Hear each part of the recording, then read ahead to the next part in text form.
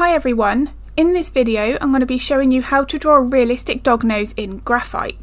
Now I like to use a very specific technique in terms of the layering and how to use the pencils in order to get as much detail and more importantly the 3D shape of the nose when working with my graphite pencils. But before we get into that process, I just want to mention that at the end of this video I'm going to be sharing my two favourite erasers that I like to use for my subtracting detail technique, and you're going to see this throughout this tutorial. The technique of erasing graphite to add individual details is something that can really add so much more depth and realism to your drawing, regardless of whatever element it is you're working on: fur, nose, eyes, any part of it. But I don't use the erasers straight from the packet. I actually adapt those to make my details even finer. So if that bit is of interest, that's going to be shared at the end of this video.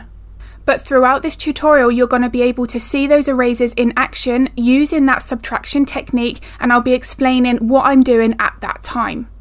So my very first step is to outline the shape of the nose. I want to make sure that the shape of the nostrils are right and that the placement is right. Now this for me, with any medium that I'm working in, is really important. The nose is one of the main features on the face, so if the nostrils or the shape of the nose is not right, it's going to really draw the viewer's eye to that, and it's very obvious. So my first step and my first biggest tip is always make sure the shape of the nose, your proportions, your perspective is spot on. Once I've done that, my second process is to map in a base layer using graphite powder. Now I uploaded a video here to YouTube a couple of weeks ago, and it was how to draw the fur here on this dog's face. So if you would like to see that, and I really do go through all of the graphite powder technique, showing you how you can make your own graphite powder, I will link that in the description below, and I'll have a card pop up here. Now in order to achieve the base layer, we want to build up the values gradually. Look at how careful I'm being with this applicator. This is just a standard soft tool, the smaller applicator, but since then I do use eye makeup applicators and they work exactly in the same way, but they are significantly cheaper. Now what I'm doing here is I actually have a couple of grades of darker values of my graphite powder that I've made myself, which I've just mentioned. So again, if you would like to see that, the video of this black lab that I uploaded to YouTube earlier would be of interest. All I'm doing here is mapping in my main lights and darks. This is going to help me to build up the general shape and form of the nose. And for me personally, if I get this in at the very early stage, I'm far more likely to follow that reference photo, and therefore my drawing, the dog nose, is going to be even more accurate, which to me is my most important thing. I want to make sure that I'm getting as much detail and realism as I possibly can throughout this process. But the one thing that's going to be very apparent here is I am not starting off trying to add my details in from the very beginning. Regardless of the medium that I'm working with, my base layers are so important to the process. And I find that sometimes the base layers can be skipped over because it might be given the illusion that, well, because we're going over the top with our graphite pencils, that the base layers aren't as important. But for me, it's your foundation that your details are put on top of. So this is a crucial layer. Once I've built up that nice base foundation, and you can really see here that the nose is already starting to look three-dimensional, and that's all because of where I've placed my lights and my darks, my next step is to make the darkest part of the nose as dark as what's required. Now the reason being is I do find that if you have the darkest element in first, it's easier to judge your values. You then know how bright your highlights need to be because you've already got the darkest element in. So this is always going to be my next stage. Now a big tip when you are doing this with anything, even if it's dark fur that you're drawing, is don't jump to your darkest pencils first. So for instance, I will start off with something like a HB, I'll progress up to a 2B and work my way up, eventually up to a 6B or an 8B. But if you jump into the darkest pencils first, because they are softer, you will end up with something called graphite shine. Now graphite shine doesn't cause any issues, it doesn't affect the artwork, but some artists are really bothered by it. Now I personally am not bothered by it. I don't think for me it causes any issues, but it is something to be aware of. I do try and reduce the chance of that happening, and one way of doing that is to make sure that you're building up your dark values layer by layer. So what I'm now starting to do, once I've got the dark part of the nostrils in, you can see that I've mapped in the midline, which most dog noses have. This is going to give me a really good reference point and show me exactly where the right side of the nose is and the left side of the nose is. Then it's a matter of building up those values and reinforcing the 3D shape of the nose. Just like when I'm working on dark elements, I'm still gradually going up in my layers. So I'm starting off with pencils like a HB and working my way up from there. Now if you're working on something that's particularly light, you might want to start off with a pencil like a 4H or a 2H, just so that then you are always making sure that you don't go too dark too early on. And that's one consideration to have throughout any drawing process when using graphite. It's a lot easier to preserve the white colour of the paper on areas that you've got bright and then build up the dark values gradually, rather than putting a dark layer of graphite down and then trying to erase that graphite. Because however good an eraser is, it's never going to get it back to as white or as bright as that paper was before the graphite was applied. Now one thing you'll notice here is I'm working on small sections, and for me that's really important. I find I'm far more motivated and likely to end up with a portrait that's more photorealistic and closer to that reference photo, because if I work on a large area and individual layers, I do end up becoming a bit daunted by the process. You start drawing a little slower. So if you do find that that's something that's happening, break that down into nice, small, manageable chunks.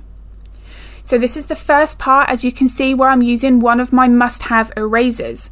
Now this again is one of the ones that's going to feature at the end of the video, so I can show you exactly how I like to prepare this eraser, because there are specific things that I like to do with this eraser to get my nice fine lines. Now what I'm doing here is I'm just starting to subtract that graphite, and it's now adding lighter individual details. This here is my second must-have eraser, and again this also takes some preparation to get the type of details that I want to subtract. I'm being very careful with both erasers because I don't want to erase too much graphite. Now that being said, when you do start using the erasers for this technique, you might accidentally remove more graphite than you intended, but that really doesn't matter. You can just go back over with your graphite pencils and soften out any edges if you do ended up making some of those areas too large. But the main consideration here is, look at how the highlights are not rigid. They're not one set rectangular shape. They're still following the underlying shape of the nose. Where the nostril curves over towards the front surface of the nose, I really want to indicate at that. If I indicate at that at these very early stages, each additional detailed layer that I add is going to really reinforce the 3D shape of the nose.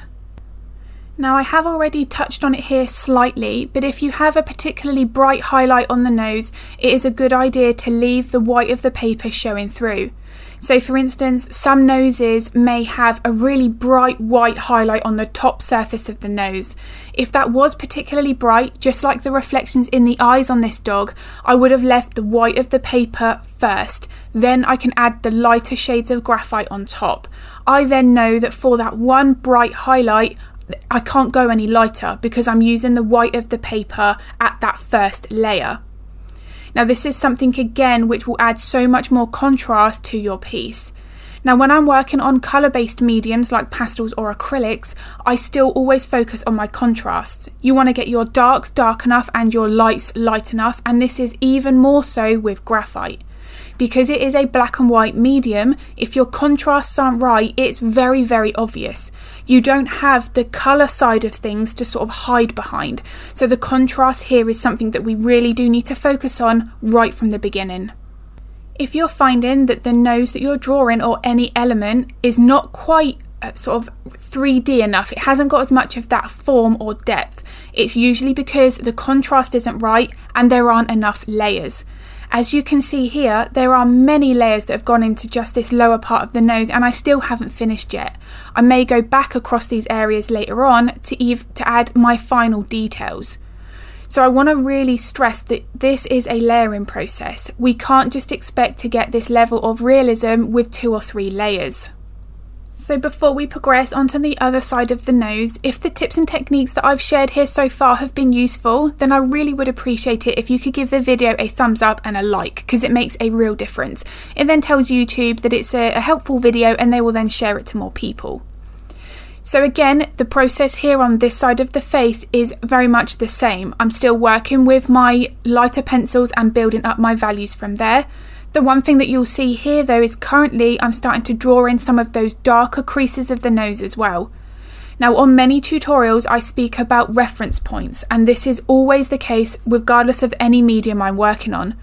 If there's one specific detail, maybe a shadow or a highlight, a specific curl in the fur if I was drawing something like a poodle, I would always map in those first so I knew exactly where I was when I was glancing at my reference photo and back at my artwork.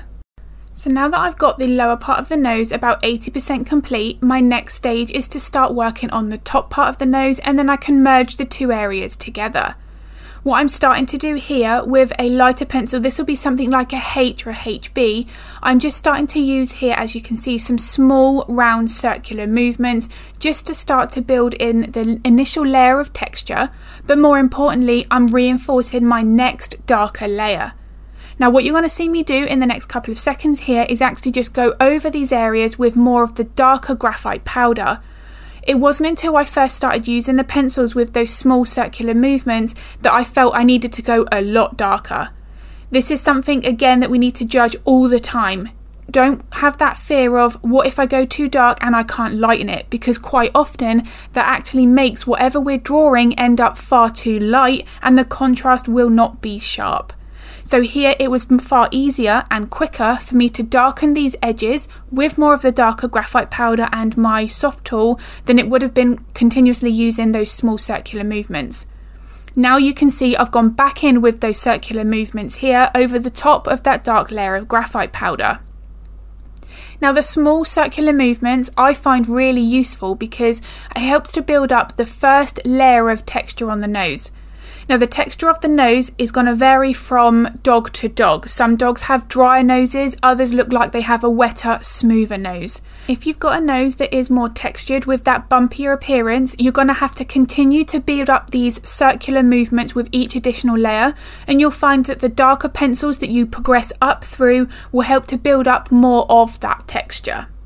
So you want to be making sure that you're moving that pencil in that round circular way from these first few layers. That is certainly going to help to build up more of that shape of the nose. So as you can see here, it now just is a matter of reinforcing my contrasts. I'm still making sure that none of my pencil strokes are straight lines. If you look at these dark creases on the right nostril, those there are curving away from the inner part of the nostril and over across the surface of the nose. If it's the front surface of the nose, it's curving down towards the midline of the nose. If it's the top surface of the nose, it curves up towards the eyes. This again is going to help with that 3D shape of the nose. These dark creases are really important.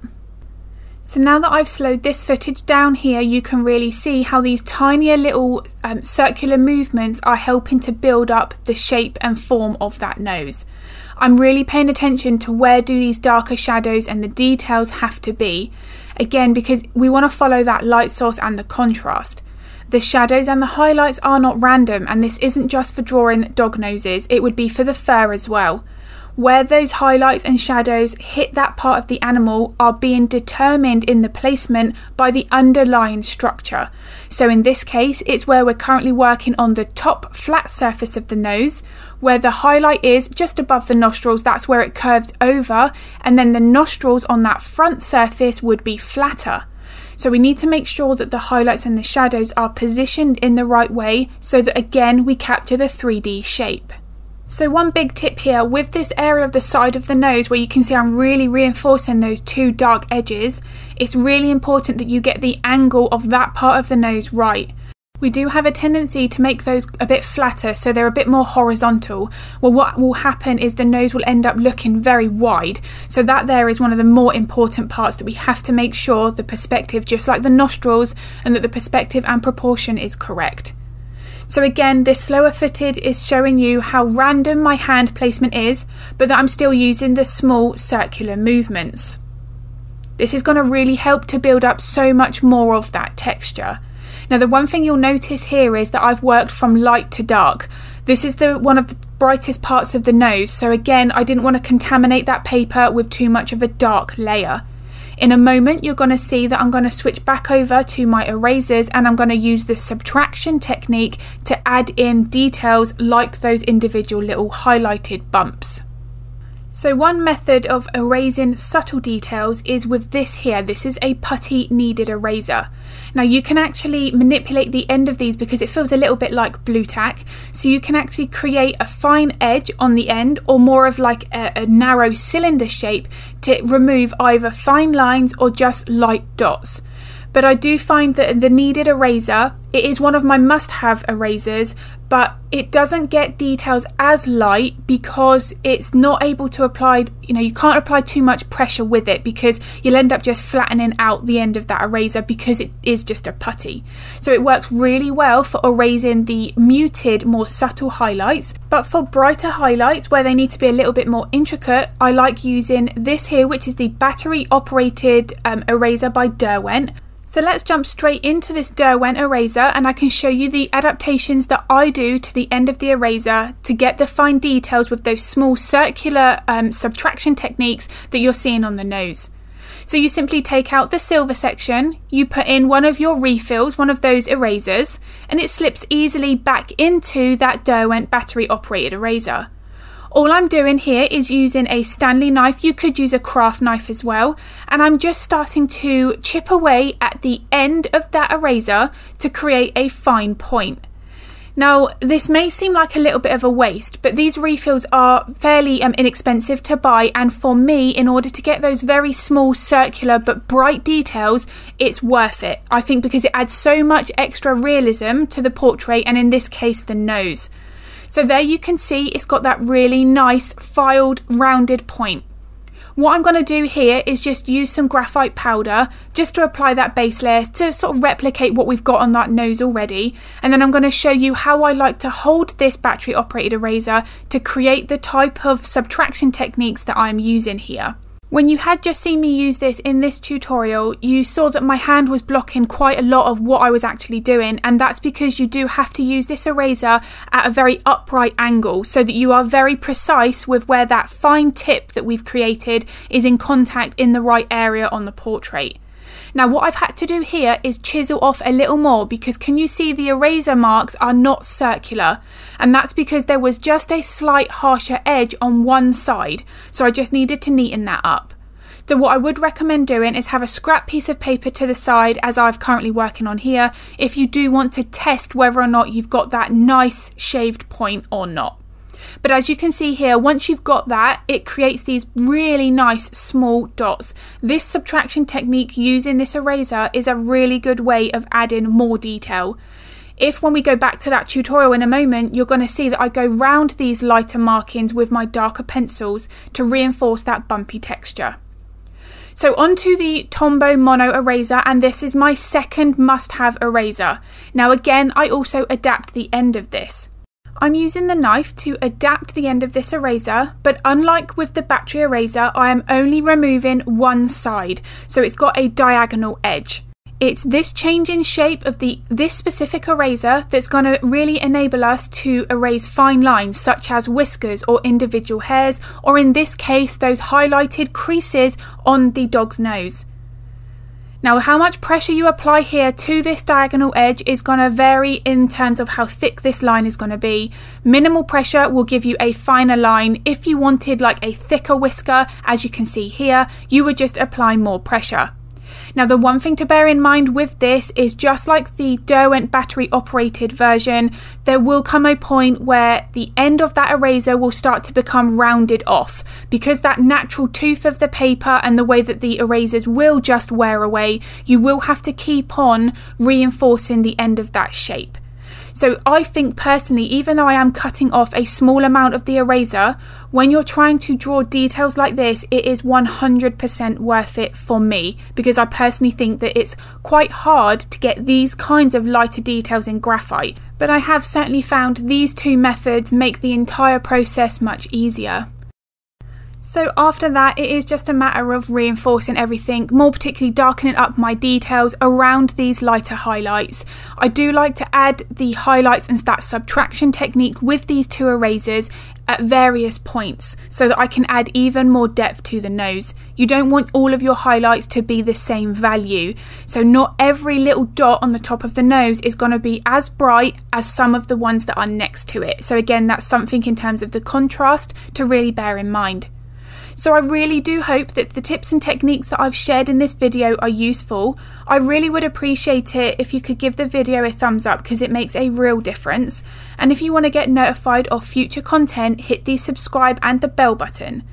Now, since uploading my graphite tutorials to YouTube over the last couple of weeks, I have had a couple of questions asking whether or not I'm adding a graphite tier to my Patreon channel.